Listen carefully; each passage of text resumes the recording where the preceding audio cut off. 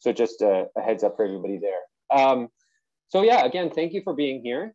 Our agenda for this morning, if you go to our workshops website, workshops.cantera.org, you can find a lot more information there, including the agenda. Again, I'm Brian Weber. I'm one of the organizers of the workshop here this morning. And with me on the call are several of our other contributors to Cantera, and a bunch of people who are all going to be helping out. So I'll let them introduce themselves as we go through the sessions today. So I think we have a pretty exciting program for you. So I'm gonna try and get through these slides quickly here. And so just in the morning, we're going to be having getting started with Cantera session. So it's going to be general information about the community and where to find examples in this slideshow. And then we're going to switch it. We're going to stay in the Zoom here, but we're going to switch over to the Jupyter notebooks and talk about adiabatic flame temperature calculations, which are finding equilibrium using Cantera. And we're going to do that a few different ways and show you some of the advantages that Cantera has. In the afternoon, we have 2 sessions with 2 or 3 parallel tracks in each session. And so the first track in both sessions is going to be called Using Cantera. And that's going to be a little bit more intermediate applications of Cantera. So calculating ignition delays, calculating flame speeds is going to be in the first session in that track. And then in the second session in that track is going to be a perfectly stirred reactor and a plug flow catalytic reactor in the second session in that track. The second track is going to be a bring your own model kind of a thing. So this would be a case where you have a set of differential equations that you want to solve. And you want to use Cantera to provide some thermodynamic or chemical information for your system, but you don't actually want Cantera to integrate the equations for you. So we have 2 examples there again. In the first session, we're going to be building our own PSR model. So taking the differential equations that represent the PSR, the perfectly stirred reactor, and implementing those without using Cantera's integrator. And then in the second session, it's going to be a porous catalytic combustor. No, sorry, an electrochemical example. Sorry, it's an example regarding electrochemistry. And then the third track in the afternoon is going to have 2 sessions that are basically the same content. Is getting started with contributing to Cantera. So if you feel like you've got a decent grasp on how to do calculations for Cantera, for most of the problems that you need to solve, but you want to be able to add functionality to Cantera, or you want to come along and help us maintain Cantera, then that session will be a crash course in how to get up and running with that. So that's our agenda for today. We're going to be having all of the content is going to be in different Zoom meeting rooms because Zoom is a better interface for that kind of stuff. But in between, we'll have a few breaks throughout the day, as well as lunch hour from 1 to 2 p.m. Eastern time, which is 12 to 1 Central time, which is, I guess, the official time that the conference is using. During those times, feel free to hang out in the GatherTown space. In the GatherTown space, you can walk around, and when you get close to another avatar in that space, you can interact with them. You can their video will pop up, and you can talk as though you were in the same room together using your microphone and your camera. And also in that space, you'll be able to find links to all of these sessions. And so in the afternoon, just before we come back from lunch, I'll talk about there's 3 separate rooms there that have the links for the afternoon sessions. So please make use of that space.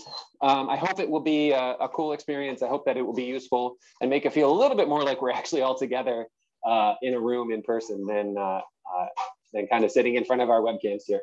And I have to apologize for any background noise. My 3-year-old daughter is home, and it being a weekend, and my dog as well. I don't know if you can see him in the background over here.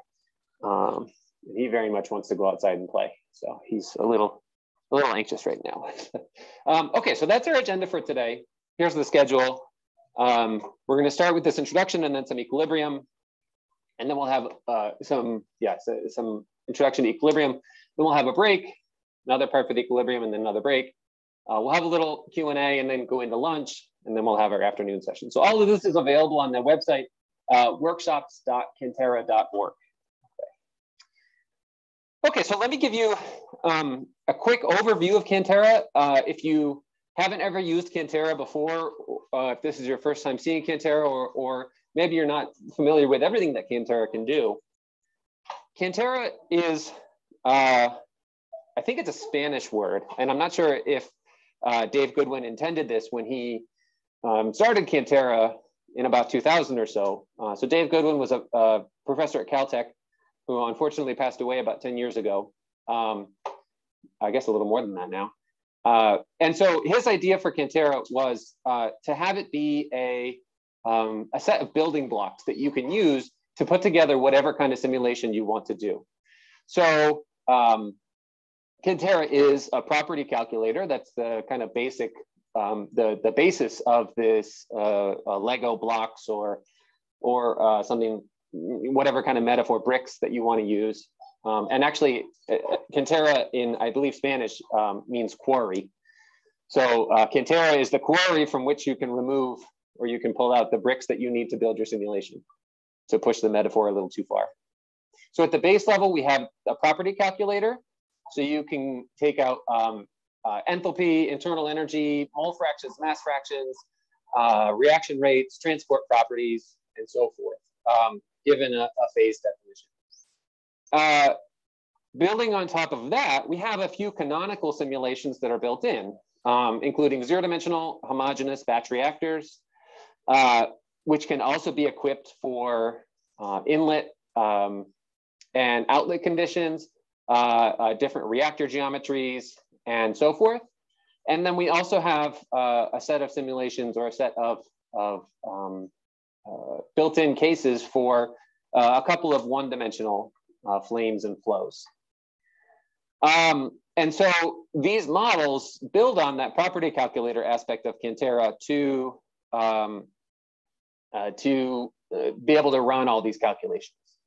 Okay, and then the third aspect that we like to think about here is if one of those built-in models doesn't fit your needs, then you can build your own simulation code using whatever ordinary differential equations you have and whatever integrator or solver really that you want to use. So these are kind of the three levels of Cantera, and we're going to go through all three through our sessions today. Cantera is used in a wide range of application areas. My picture got cut off here a little bit. Sorry about that. So this being a combustion conference, a lot of our examples today are going to be focused on combustion, but it also offers facilities for catalysis and electrochemical systems. And we are looking to actively expand into a lot of these different areas as well. Cantera is most thoroughly tested and most heavily used in the combustion area, but we would definitely like to expand the applicability out into other areas. Okay. The big strength that Cantera has is that because it's built on this building block kind of foundation, it's relatively easy to add new building blocks to that. You don't have to go and rewrite everything if all you want to do is add a new property that you're interested in, right? You don't have to totally rewrite all of the evaluation routines. You can make use of the existing building blocks that are in place there. So that's the big strength about Cantera, or for Cantera. The other is that, which I didn't mention here, is that it's open source and the code is freely available online, which we'll show you a little bit later if you're in the contributing session. If you're interested in some examples of using Cantera, we have I guess it's not that new anymore. It feels new still. A new website, Cantera.org. And if you go to /examples, we have a number of different formats for the examples here. Python, Jupyter Notebooks, MATLAB, C++, and Fortran. Examples are all available depending on how you are trying to use the functionality in Cantera. We have a very supportive community as well, as evidenced by everybody who's here today. You are all part of the Cantera community now. Welcome to the Borg. If you want more information about our community on our website, if you go to cantera.org/community, we have a bunch of links there to places that you can go and get more support the main place to ask for support if you have questions about how to use Cantera is on our Google group. And the link for that is on the community page that's right here. So cantera.org/community, and there you can find a link to our Google group where you can ask any questions that you want. And the other place to get support is on GitHub, which is where the source code is hosted. And so that will be if you find a bug in Cantera, or if there's something that's really just broken and not working, then you can report that on GitHub, and we will take a look at it and see how to fix it. Or if you know how to fix it, then we'd be more than happy to accept that change as well. On a similar note, so Cantera is a fiscally sponsored project with NumFocus. NumFocus is a nonprofit umbrella organization that provides kind of a support structure for open source scientific software. So actually a lot of the scientific Python stack are affiliated with the NumFocus project. And what they provide for us is a legal entity that can be responsible for Cantera, kind of the project as a whole. So the community is responsible for maintaining Cantera, for making sure that Cantera lives on, but NumFocus gives us a place to have someone to hold the trademark on the name Cantera and access to a bank account and things like that. So at the moment, several of the core developers for Cantera are supported on an NSF grant in the I forget what program it's in NSF. In any case, part of that grant is explicitly to try and develop and maintain and build a community of users of Cantera. And part of that is figuring out how do we fund our time to maintain Cantera. There's a lot that goes into doing this, not just this workshop that you see today, but producing new releases, adding new features and all of that. It doesn't just happen by magic. So one of the ways that we've come up with to help support that is by donations. So please feel free, if you're able, to donate to Cantera via NumFocus. This all is managed by NumFocus. So you're not sending money to an individual person, you're sending it to NumFocus to support our project. If you don't want to give just dollars, we appreciate that, but we also have an official swag shop with cool shirts, mugs, hats, water bottles. They even have onesies for babies. So there's my daughter, Eleanor, who you may have seen a minute ago wearing the Cantera onesie that we have. We also have hoodies. My hoodie is a little worn down. There, you can see it there. I've had it for a few years now. Very cool stuff, very comfortable shirts and clothing and stuff. So if you want to get a shirt, we'd really appreciate that. And then you can show off Cantera and people can ask you, what's that thing? Is that a band? Weird metal band? So yeah. Okay, so that's my introduction for my few introduction slides here. So at this point, I think we're going to transition into doing some of those equilibrium calculations.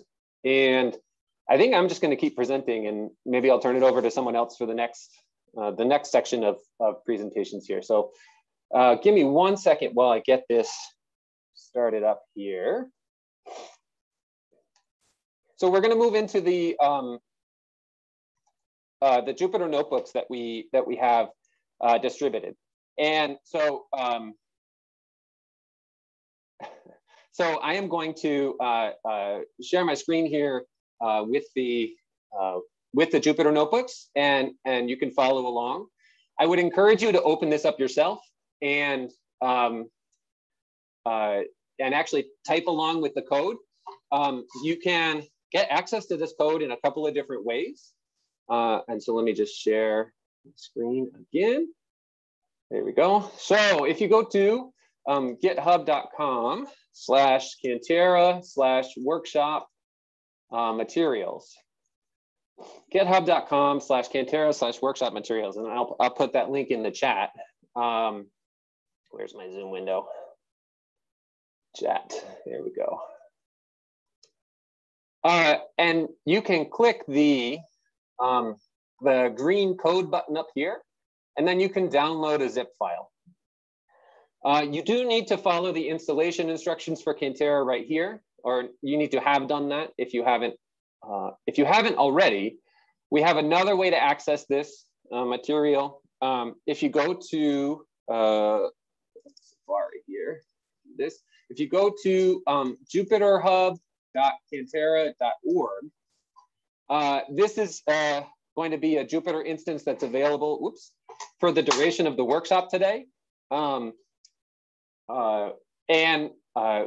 If you weren't able to install Cantera using the instructions on our page here, or if you ran into any trouble or anything like that, please feel free to log in and use the Jupyter Hub here. When you first go to that page, it's going to ask you for a username and password. You can put in whatever username and password you would like. There's no preset accounts. It will just create an account for you the first time that you log in. I am going to be taking this down after the workshop though, so the disadvantage of using this Jupyter Hub is that you can't really save your work, or it's at least a little more difficult to save your work. Whereas if you download the code onto your own computer, install it onto your own computer, then you can keep whatever you've done. Okay. What questions does anyone have at this point? What questions can I answer at this point before I jump into any of the material?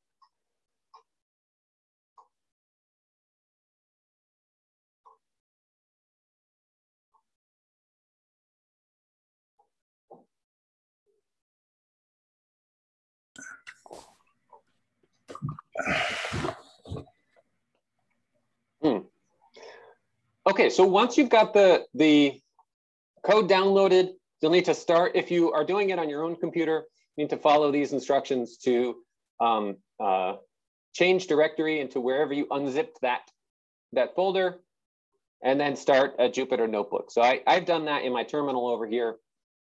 And these instructions will guide you through doing that with the terminal. Please just ignore the screenshots, which are from the last time we did this workshop a couple years ago. Or well, but I think the screenshots are close enough to how it looks now. Okay. If you have trouble installing, you can put messages in the chat here, or if it's after the workshop, you can go onto the Google group and ask questions there.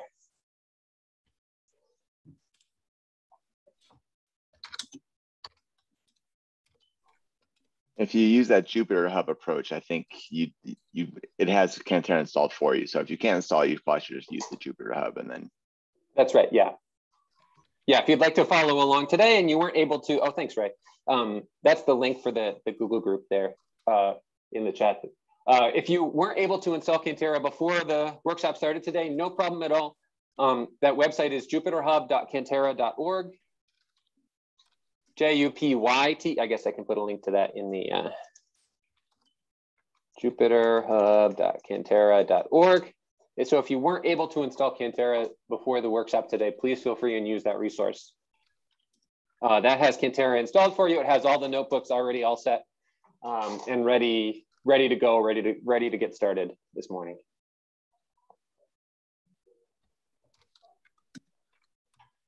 Ooh, it's warm today. At least here on the East Coast.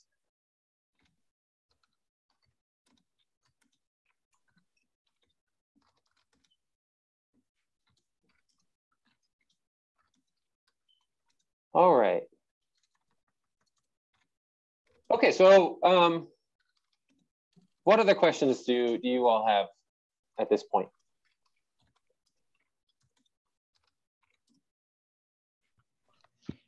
Can I encourage people to type questions into the chat at any time?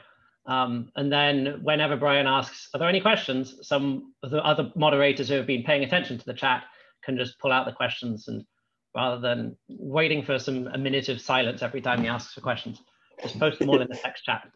Yes. So, just put in any username and password.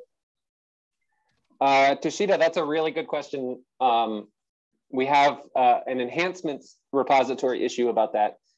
The short answer is that it's not easy to compile Cantera repeatedly and make it work on other people's computers until relatively recently using pip. Sure. So if you go to the Jupyter Hub, put in any username and password, and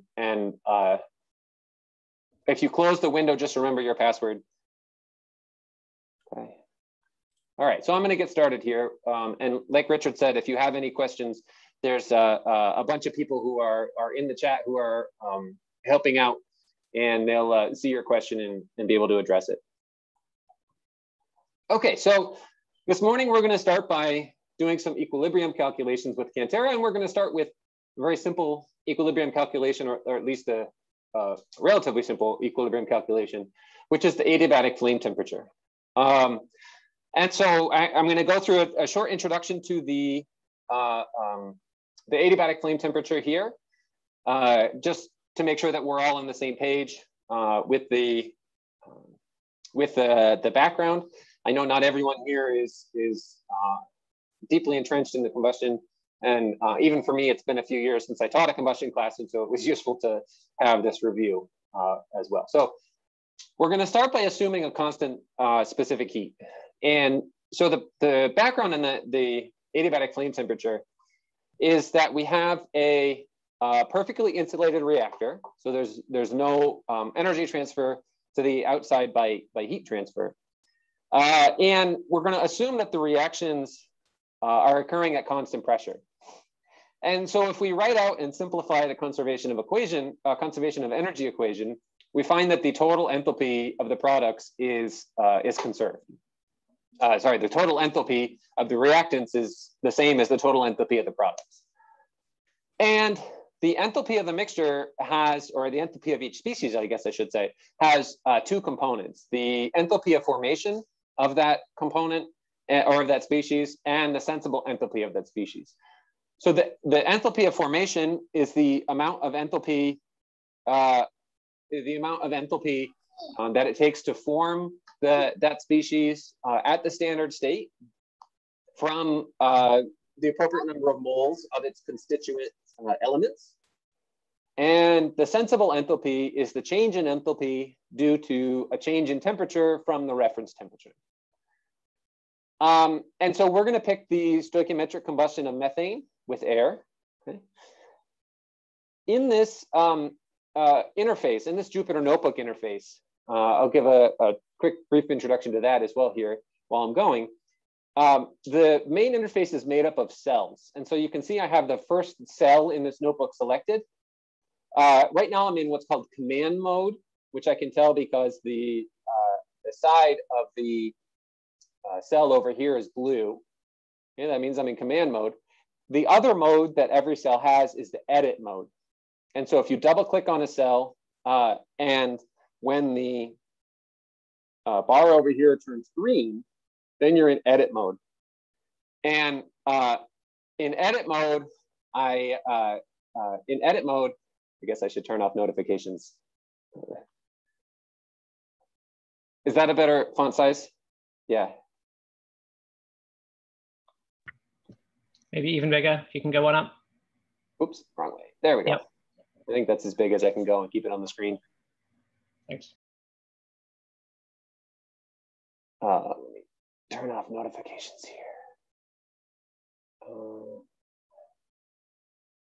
There we go. Do not disturb. Okay. So in edit mode, the side over here is green, and you can type text in the notebook here. So here, I want to change this arrow. Instead of being pointing both directions, I only want it to point from left to right. So I'm going to go in and edit this text in here since I'm in edit mode. When you're in edit mode, to get back to command mode, you can push escape, but the code is not actually executed when you just push escape to go back to command mode. To execute the code, you have a few options here. The easiest way to do it is to push shift and then enter or return, which executes the code in that cell and selects the next cell for you. Okay, and you can see that this arrow has now been changed to a arrow pointing left to right instead of in both directions. This type of cell is called a markdown cell, which you can see up at the top here. Okay, there's two main type of cells that we're going to use: a markdown cell and a code cell. So a markdown cell lets you write text and format it, including math, using LaTeX notation. And the code cells will actually be the Python code that we're going to run a little later on here. Okay, so moving on with my introduction to the adiabatic flame temperature, or review of the adiabatic flame temperature. When this reaction proceeds, methane reacting with oxygen to form water and carbon dioxide, that reaction will release a certain amount of energy according to the change in the enthalpy of formation of the reactants. Okay. And since the reaction is occurring at constant enthalpy, this energy release, due to the change in the enthalpy of formation, goes into increasing the sensible enthalpy of the reaction products. And so one way to think about this is that initially the reaction occurs at a fixed temperature, and we keep that energy and then put all that energy into the products once the products are formed to change them from that initial temperature to the final temperature. So in an adiabatic reaction, we have that therefore the heat of reaction must be equal to the amount of energy that goes into the heating. Okay, so we can set those two things equal to each other down here, and then move the reaction one over to the left side, so we have an equation equal to 0. And then we can plug in all of the terms that we just have. Okay, so this equation you can see is in terms of, or it depends on what the final temperature is to determine these enthalpy values here. And we don't know what that final temperature is a priori. So we need some other way to estimate that temperature. And this is where we're going to get into a couple of these different approaches, starting with this constant enthalpy approach. Okay.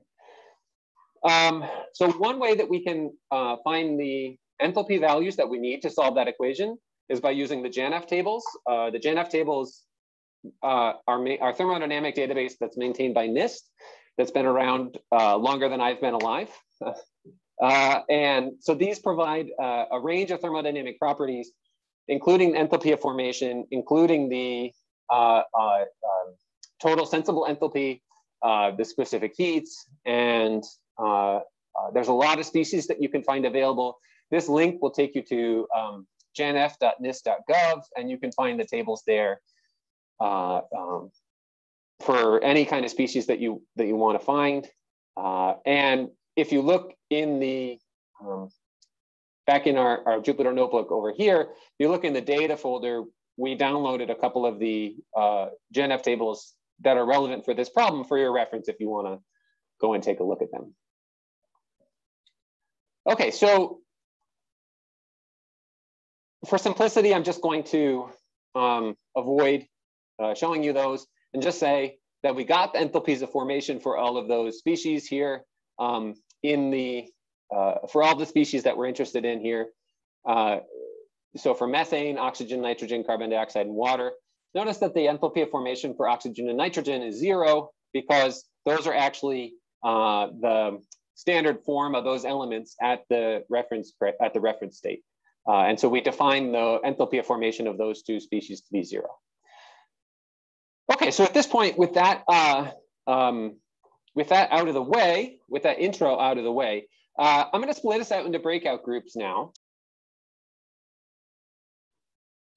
I see a lot of people are back already. That's great. How did everybody make out with that? Did everybody get it to work? Any issues crop up? Any? Our room got it to work. Okay, good. I had a great question from one of the participants in my breakout room. Matthew asked why we're choosing Python for the workshop today, whether there were any technical advantages or was it just kind of for convenience. And the answer is it's a little of both. It's that Python is a great language to learn if you've never done programming before. And it's relatively easy to read Python code and type it out. It's not like C++ or something like that, where there's just a bunch of everything going everywhere.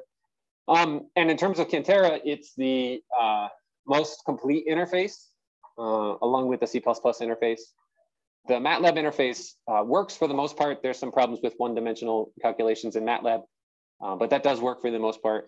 And yeah, so the Python is kind of our most supported interface, I would say.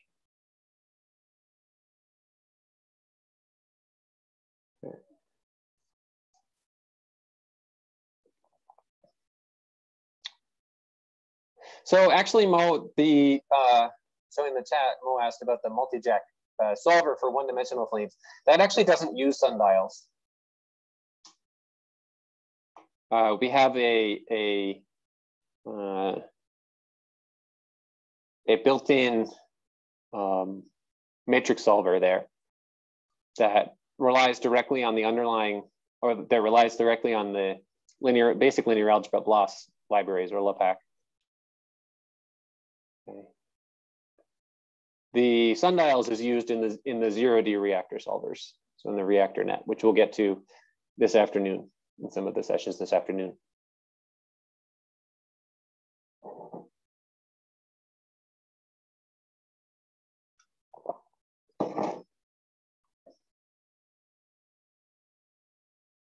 So we have break now until 11:30. Well, 11:30 Eastern time, 10:30 Central.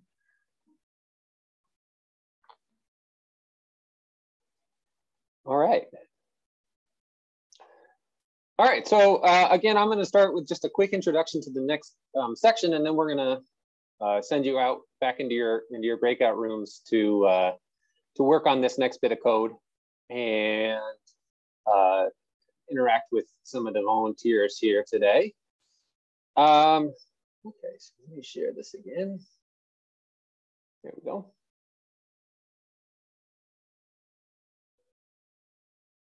All right. Okay, so we're going to do the same problem. And this intro at the top of this notebook is all exactly the same as what we showed before. But this time we're going to use Cantera to do it. And Cantera, what we're going to see here is that Cantera makes this problem a lot easier to do and should result in quite a bit less typing to get an answer for us. So what I want to start by saying is that the general solution procedure in Cantera is the same, no matter what kind of approach you're taking. There's three basic steps here. We're going to identify or create an input file. The new input file format, starting with Cantera 2.5, which we released a few months ago, is based on the YAML format, and I'll talk a little bit about that in a second. After you have your input file, you're going to load that input file into Cantera to create the phases that you need and set your initial or your boundary conditions, depending on what kind of simulation you're solving. And then you're going to actually run your calculation. And so as you'll see here in this example and the next one we do with the full equilibrium, these steps are the same. When we get to the afternoon and go through some of the examples this afternoon, you'll see a lot of this, the same thing. It's these three steps. It's find an input file or create an input file in your code, whether that's Python or MATLAB or C++ or whatever.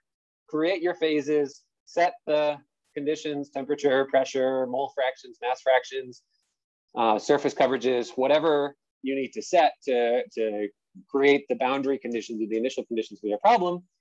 And then if you're using Cantera's built-in solvers to create those and then run the simulation, or if you're writing your own solver to write out those ODEs and plug it into the solver and let it go, okay? So we're gonna start here. The complication, I guess, that we're adding in this example is now we're adding a Cantera input file, and we're gonna do a little bit of writing out of that input file explicitly, which is not something that you'll typically be doing, at least not in most of the cases that I'm familiar with. But in this case, just to get everybody familiar with the format, and so we all have an example, we'd like to kind of show a little bit more about the input file format here. Okay, so I'm going to talk very briefly about the YAML format, and then we'll go back out into our breakout groups and fill in all the code and solve the problem here. Okay, so in the end, what we're going to do here is an equilibrium calculation. We're going to use Cantera to solve for the equilibrium of a mixture of our 5 components: methane, oxygen, nitrogen, water, and carbon dioxide. In Cantera, and actually more generally, for an equilibrium calculation, you only need thermodynamic data. You don't need any chemical kinetics. You don't need any transport data because by definition at equilibrium, there's no further reactions happening. There's no further transport happening. And so those coefficients are irrelevant. If you are interested in the process to get to equilibrium, then you would need that stuff. We support, or Cantera supports, a number of different possible formats for thermodynamic data, from the really common NASA 7 coefficient polynomial, usually in 2 temperature ranges, which is the format that's used for Kinkin. The NASA 9 format, which is a little more recent format that's used by ThermoBuild and CEA now. We can do, or Cantera can do, constant specific heat assumptions, a fixed Gibbs enthalpy, or fixed Gibbs function. There's a bunch of different ways that you can format that, or that you can input that data, and it's all available on the Cantera website here. Cantera also supports real gas equations of state. In particular, the Redlich-Kwong equation of state is supported right now, and there's some ongoing work with Stephen DeCalloway's group to add the Peng-Robinson equation of state as well. So you can use those equations of state for the equilibrium calculations or for the zero-dimensional reactors. Unfortunately, we can't use those for 1D flames right now because it requires going back to the flame equations and rederiving everything without the assumption of an ideal gas. Okay, so here we're going to create our Cantera input file by hand. But like I said, that's usually not necessary. You can convert them from the Chemkin format, which we'll see in the next example that we do. And you can also have Cantera input files that reference other Cantera input files. It's just Cantera input files all the way down. And so, as I mentioned, Cantera 2.5 introduced a new format for input files, which we call the YAML format. In older versions of Chemkin, oh my goodness, in Cantera, we supported two different formats. One was called CTI, which stood for Cantera input file, and the other was a CTML, which was an XML-based format. And those are still supported in Cantera 2.5, although they will be removed in Cantera 3.0 when that comes out in the next couple of years, hopefully in the next couple of years. So the reason we wanted to move to the YAML format is because it's a standard data interchange format, that there are libraries that read YAML files in every programming language that I'm aware of, at least. And that means that you can read these input files. They don't have to be just Cantera input files. You can store extra data in them if you have extra data about your simulation conditions, or about if the input file was generated by another program, you can put all that data in this file. So that's really nice. And the other nice thing is that it's pretty easy to read and write as a human. Of course, XML is also available in every programming language under the sun. But XML is, if you ever try to write out XML by hand, it's not pretty. So we switched over to YAML. YAML stands for YAML Ain't Markup Language. So it's like a recursive acronym. And it's a declarative data format, which has 2 main structures. There's a mapping, which associates a key with a value, and an array, which can collect multiple data into a single value. And so these 2 structures are pretty similar to a Python dictionary and a Python list, if you're familiar with dictionaries and lists in Pythons. Okay. We actually have a nice tutorial on the YAML syntax, the general YAML syntax, in our documentation online. Okay. And the main thing that you want to see here is that in Cantera, the valid input files must have a mapping with the key called phases. Okay. And then the value of this mapping is an array of phase definitions. Okay. And that just tells Cantera where to find the thermodynamic, reaction information, the transport information for all the species and reactions in your system. So I think I'm going to, keep going here. And just, this is included in your notebooks that we distributed. I didn't clean this out because I figured this would be a lot of typing for people to do. So I'll explain this YAML format here very briefly, and then we'll go out into the breakout groups. Okay, so in this problem, we're trying to do complete combustion, meaning that we only want the 5 species: CH4, O2, N2, carbon dioxide, and water. And what we're going to do is, using this Cantera input file format, we're going to pull that the data that we need from the GRI 3.0 mechanism. So the GRI 3.0 mechanism was developed in the 1990s and the early 2000s, and it's not considered, I would say, research grade anymore for most problems. You should be using a more modern mechanism than one that's 20+ years old. But the advantage is that it's distributed with Cantera. So for our examples, we use it pretty frequently, and we're going to use it here. And what we're going to do is write our own input file that pulls the data that we need from the GRI file that's included with Cantera. Okay. You can pull data from any input file that you have, whether it's included with Cantera or it's another one that you've generated. So it's really easy to generate like sub mechanisms in this way if you only want the data for a particular set of species, if you only want to work with that particular subset of species. Okay.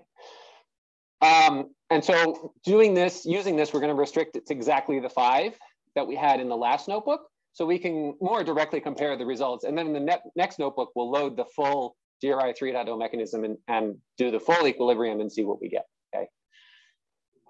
So what we're going to do here is a little bit of Python magic, which is that we've created a string which contains the definition of the input file. And on the last line down here, this writes out the that string into this input file. Okay, so this is going to write a file onto the disk on your computer or onto the Jupyter Hub in this folder called input files/methane.yaml. And what we have here is at the top level, we have this required key called phases. Okay, this is the only key that's actually required in every Cantera input file, is a definition of phases. And this is going to be the name of the key and then a colon, right? So this is a mapping. And below that is a 1-element array. And the array starts with this dash. And inside the array is stored a mapping. So another way to write this might be like this.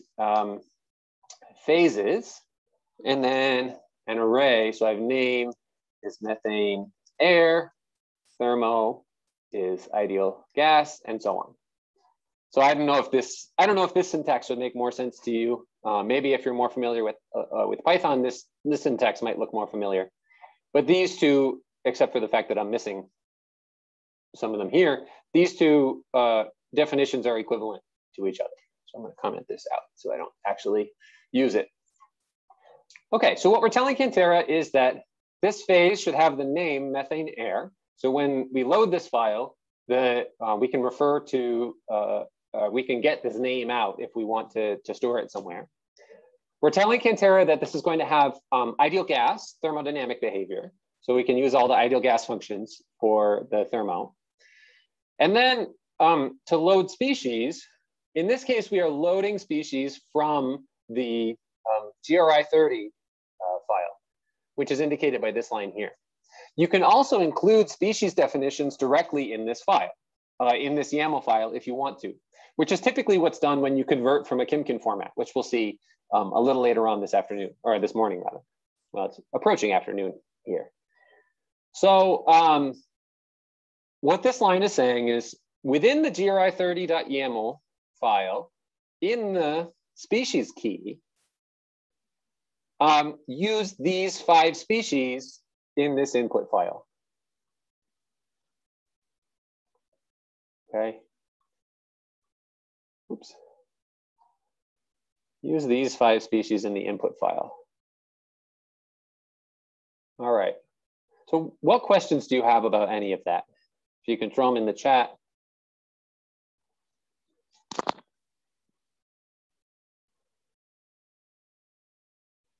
let me actually run this so I create the input files that I'm going to need for this example here. Okay. What questions do you have about that?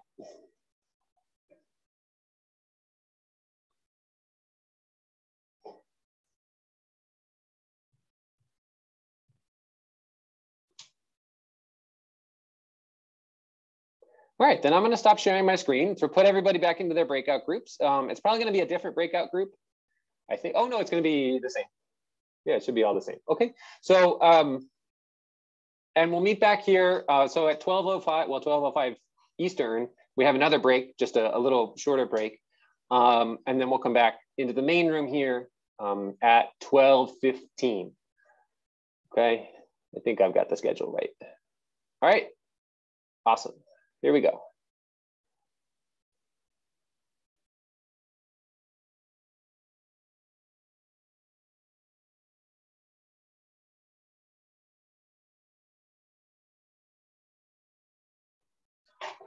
All right, hello everybody.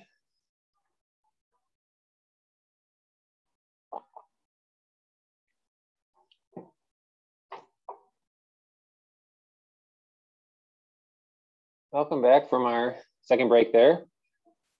So we're going to go through our last notebook for the morning session covering equilibrium. And this time we're going to do an example with full equilibrium, and we're going to talk a little bit about input file conversion.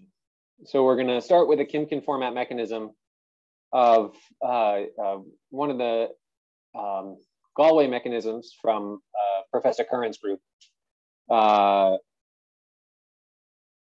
So we'll see how that process works. And I understand that some folks had some problems with the input files in the last session. So we'll try and get those sorted out here as we go through as well. And we'll take a break at 1 Eastern, so in 25 minutes or so. I mean 35 minutes for lunch, and we can continue to talk about some of this stuff over lunch too. Okay. So let me share my screen again. All right. Okay, so again, we're doing this adiabatic flame temperature. All of this is the same. And again, the problem comes down to where do we get our enthalpies from? So the first time we did this, we did it with the JNF tables and just assigned some regular Python variables to calculate that and assumed constant CP.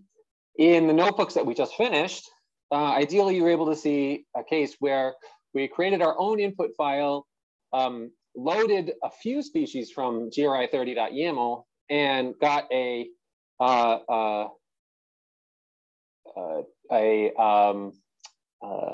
let's see, sorry, a different or maybe a better estimate of the adiabatic flame temperature. And so this time we're going to load a full combustion mechanism. We're going to load the full GRI 3.0 mechanism with all of the species. We're going to load, as I mentioned, one of the mechanisms from Galway, and calculate the adiabatic flame temperatures, assuming full equilibrium of all the species, at least that are in the models. Okay, so, and so this full equilibrium better represents a real combustion application. And again, just to emphasize, when you're doing these calculations with Cantera, we're going to identify or create a YAML-based input file. You're going to create a phase that you need and set your initial or boundary conditions, depending on the simulation. And then you're going to set up and run the calculation using either Cantera solvers or your own solvers, okay? One of the great things about Cantera is a lot of the code is transferable between different input files and different ways of operating. So in that last notebook, in that complete combustion notebook, we created our own input file that we called methane.yaml, which had only the 5 species in it. And then we went through and ran the equilibrate function to set that that solution to the equilibrium state. And all of that code is actually going to be exactly the same in this example, because all we need to do is change the input file, and Cantera is able to handle all that in the background. So let's take a little more detailed look at the input files now. So Cantera comes with this a few predefined input files. Oops, typo there. With a few predefined input files, the GRI 3.0 mechanism, which we've been using. There's also a hydrogen oxygen submechanism, which I believe is extracted from the GRI 3.0, if I recall correctly. And there's a few others that represent that we used in some of our examples as well. In most cases, we include these files mostly, as I said before, for demonstration and to use them in the examples so that you can have something to run right away when you download Cantera, but they don't necessarily represent the best understanding that we have right now of the state of the art in terms of combustion modeling. So in this example, we're going to use one of the more modern mechanisms, and we're going to choose the Galway mechanism that has been released, I think, in the last year or updated in the last year. And so we're going to convert that from the Chemkin format that Henry Curran's group released and published with their paper and published on their website. We're going to convert that from the Chemkin format into the Cantera format. Okay, and so you should see, if you go over to your tree view over here and open up the input files folder, you should see a folder called NUIG, and delete that because that's the file we're going to end up creating. So you should see here 3 files, which include the mechanism, the thermodynamic data, and the transport data. Now, for our purposes, we only actually need the thermodynamic data. But we're going to include the transport data and the reaction data just to show a case where you're converting the entire thing. So we can open this up here, and it's the Chemkin format. If you've opened one of these files before, this will be very familiar with a couple hundred species and probably a few thousand reactions as well. So this will have this .mech file will have the reactions and the species in them. The therm file will have the NASA 14 coefficient polynomial fits. And the transport data file will have the transport data for the species, okay? And Cantera comes with a Python script that's called CK2YAML that lets you convert from the Chemkin format to the Cantera YAML format, okay? So we're gonna run that in the Jupyter Notebook here. And so if you don't have the Jupyter Notebook open, please open it and run these. These cells should exist for you. You shouldn't have to type anything here. So just make sure that you run it, and then we're gonna make sure that the appropriate file gets generated at the right times, okay? So what we're doing here is defining a few variables for the input file, the mechanism file, the thermal file, the transport file, and the output file. Okay, so these first 3 are in the Chemkin format, and this last one, when it gets generated, will be in the Cantera YAML format. Okay, so if we push Shift and Enter to run that cell, it'll give us a bunch of output down here, and hopefully it works. Yes, you're supposed to get an error this first time. Sorry, I'm getting a message in the background. So you're getting a lot of output here, okay? This output is just a warning because the thermodynamic data source has extra species in it, okay, that are not defined in the mechanism file because this is the high temperature mechanism, not the complete mechanism. Okay, so we keep scrolling down, keep scrolling down, keep scrolling down, keep scrolling down, keep scrolling down, there we go. And at the end, we'll see actually there's an error. And it's because the way to read these errors in Python is to start at the bottom of the error message and read up, okay? You don't want to start at the top, you want to start at the bottom and read up. And so the error message is actually all the way down here. Wish it was colored, but it's okay. And it says that it's ignoring duplicate transport data for this species, which means that the transport file has data, 2 lines of data for the species PC3H4OH-1. And it's really common to have error messages like this when you're converting data from the Chemkin format to Cantera format, whether you're converting to YAML or the older CTI format. It's really common that the Kempkin format files, that the parser that's used in Kempkin is a little bit less strict than the one in Cantera. One of the ways that you can solve these errors is by adding an extra argument to the converter. So this first time we used it, we specified 4 arguments: the input, which is the reaction file, okay, the thermo, which is the thermodynamic data, the transport, which is the transport data, and then we asked Cantera to put it into an output file, a specific output file. We're going to add one more option now, which is called -- permissive, which takes some of these things that are in the most severe case an error and makes them into just warnings instead of errors. Right. So the reason this is an error initially is because if there are 2 lines with this data for this species, Cantera can't know which one is correct. Right? They could be identical or they could be different. And we have no way of determining which line the authors meant to be used. Now, by default, Kempkin will choose the first of the 2, I believe. And it usually prints an output message into its output that's what it's doing. But because it's not an error, a lot of people may not notice that. And so we prefer to make it an error and force you to deal with this in some way to make sure that your simulation is accurate. Okay. So this is just one possible error. There's a whole host of possible errors that can show up. And so we collected a lot of these errors in this section called Debugging Common Errors in Kempkin Files, which gets linked at the bottom of the error message here. And so you can look at this section in the on our website for a little bit more help debugging Kempkin files. Okay, the conversion process anyways. So for this one, we're just gonna add the permissive option. So at the end, we're gonna add -- permissive. And again, if you're following along, please run this cell yourself as well. Okay, and that's going to take a little bit longer to run because it's actually going to succeed at the conversion this time.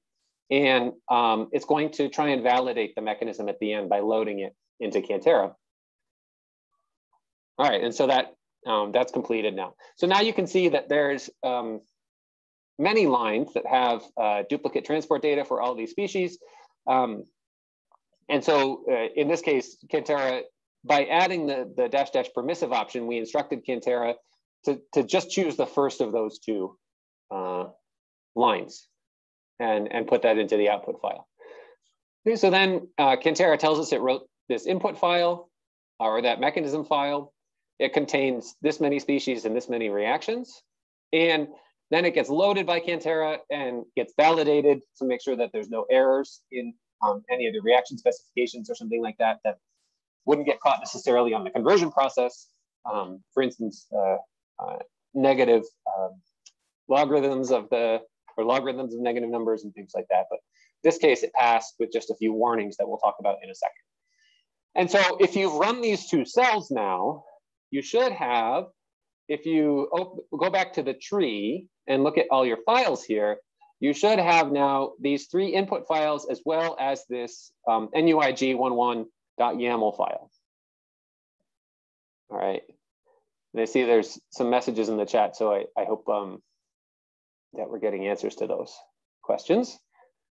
And the CK2 YAML converter takes that Kempkin file and puts it into our format. And let's see. So here you can see a more complete phase definition with the phases here. So this is going to be an array of phases. Again, it's only going to have 1 entry, which specifies the thermo model to use. In this case, it also includes the elements that are used in this phase, a list of all of the species that are present. Okay. And if the species section contains a list of names like this, then by default, Cantera is going to look for a section called a mapping called species with the key called species. Okay. And it's going to pull the data for these species from this section. So you can see that the thermodata for this species here was converted into the YAML format, including the NASA 7 polynomial, as well as all the transport data here for that particular species from the transport file. We also told, or in the phase definition, the default for an ideal gas thermophase is to have ideal gas kinetics, and the transport by default will be mixture averaged. The other option is multi-component. Okay, so, oh, and then just to show at the end, so after all the species definitions, Cantera will also have written out the reactions. And this section is started with the keyword, the key reactions, assuming I can find it here somewhere. Sorry for scrolling so fast. This mechanism has a lot of p-log reactions in it, apparently, which take up a lot of vertical space.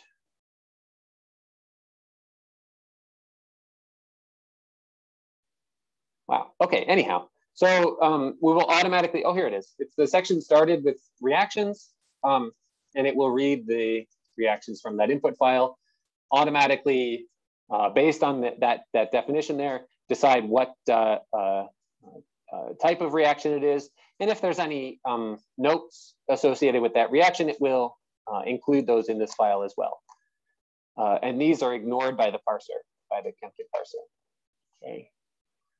So, what questions do you have about that? Was everyone able to generate the YAML file in the end? Or are there more questions about that?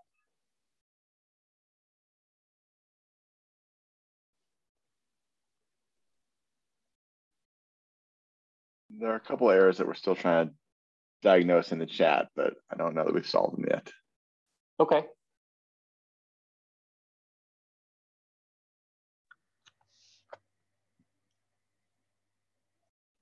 Let's see. This is probably a case where you could jump over to the Jupyter Hub and those problems would at least go away temporarily in terms of being able to follow along today. Yes, in the breakout groups, yeah.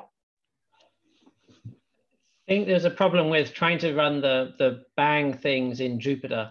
So if you've got some other way to run CK2 YAML from a terminal, rather than trying to do this magic in a Jupyter notebook, you could probably get so there's another way to do this, which is to actually import the module.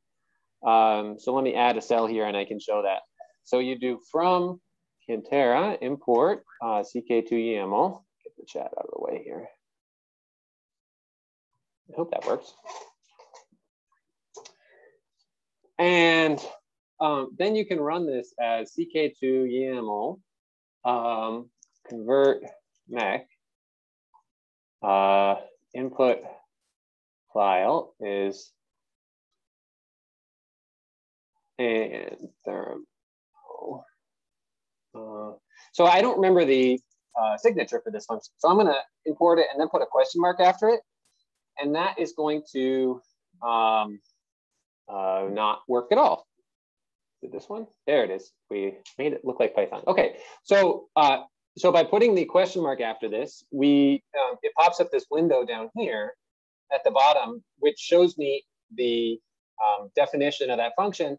And if there's any additional information, it will print it out here. And so this is going to let me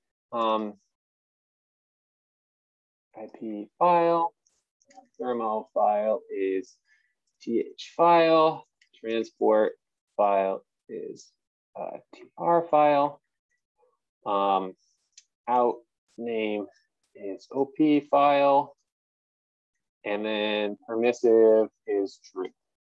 And if you do that, it should do the same thing without calling out to the shell and run it. So that I typed that all very fast because I've done that 1 or 2 times. Let me just space that out a little bit more easily so people can see that.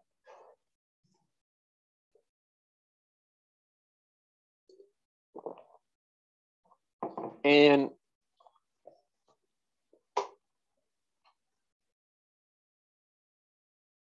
okay.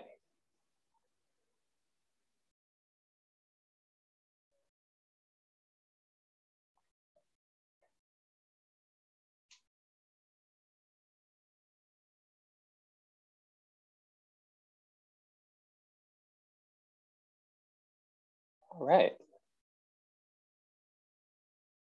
And if you want to check the duplicates, yeah, Phil, go back to the original Kim conversions. If you want to edit or remove or figure out which is the more accurate. This is also a very common problem with thermodata files. People have kind of collected them over the years and they add stuff to the top, and Kempkin by default uses that. So